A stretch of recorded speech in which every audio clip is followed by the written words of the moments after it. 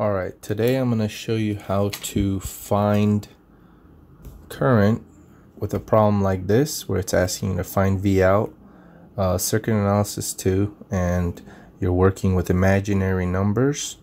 So what I've done here is I've done mesh analysis on this first side and the second side, and I need I2 because I'm looking for V out. So I just need the current I2 multiplied by the resistor 1 ohm, and I will have my V out. So I've gone ahead and I've already gotten the two mesh analysis. The first one's 24 equals I1 2 plus J1 I2. The second one is 0, which just equals to that. I've put it in a matrix. It's 24, 0, 2 plus J6, J, 2 plus J3. And I'm looking for current I1 and I2. So that's the current I'm looking for. Now on this TI-84, it will not let you work with imaginary numbers.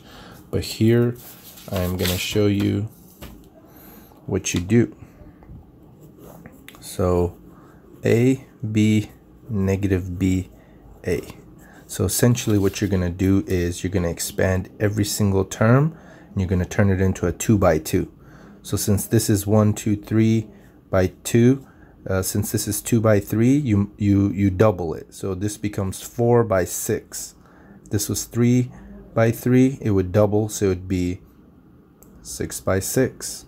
So since this is 2 by 3, again, it will just be 4 by 6. So I'm going to go ahead, second. So let me quit. First, you're going to make sure that your mode is in degree and it's A plus BI. Then you're going to go second matrix, go over to edit, and I'm going to choose 4 by 6. So this is the important part as I was writing A minus A, B, negative B. So this is how I'm going to copy this down. Like I said, it's going to be a 4 by 6. So the first term, 2 plus J6, you put a 2, that's your A. Your B is the second term, which is a 6. So you put that underneath, and then you flip the B, so it becomes a negative 6, and then you put your 2 again. So that's just for the first term.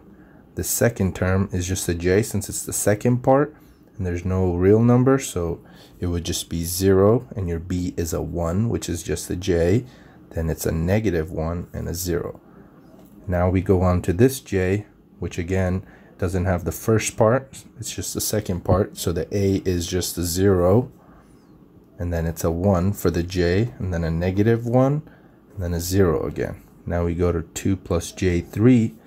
The first part is a 2, the B part is a 3, you flip the B, negative 3, and then you put the 2 back in there. So that takes care of these 4 guys right here. Now you need the 24 and the 0. So the 24 and the 0 is the same concept. Since there's no imaginary part, you're going to put, for the A part, you're going to put 24. For the B part, you're going to put 0. Then you put a 0, and you put the 24 again. Since that part's a 0, you're just going to put 4 zeros. And believe it or not, this is what you type. So this is a 4 by 6 matrix. That's what you're going to type in the calculator. So I'm going to go off of this. So I'm going to do 2, negative 6, 0, negative 1, 24, 0, 6, 2, 1, 0, 0, 24, 0, negative 1, 2, negative 3, 0, 0, 1, 0, 3, 2, 0, 0. Then second quit, second matrix, go over to math, scroll up, and then click on RREF. Second matrix again.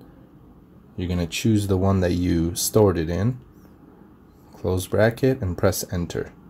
Believe it or not, so this would be I1, since how we have it set up here, I1, I2. So that top 2 is, the first part's the real number, the second part's the imaginary, and this is your I2.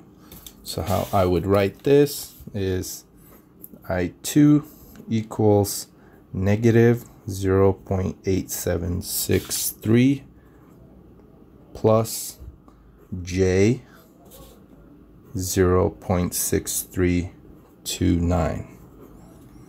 So I'm going to type that into the calculator and turn it into polar. So I'm going to type that in real quick. So negative 0.8763 plus second decimal right here. So I for the J, and then 0.6329. Press enter. Once it's stored in there, you're going to click on math. You're going to scroll over to CPX complex. You're going to press number 7 for polar, and there's your answer. So my I2 current is 1.081 angle 144 degrees amps. That's how you do that on the TI-84. So I hope this helps.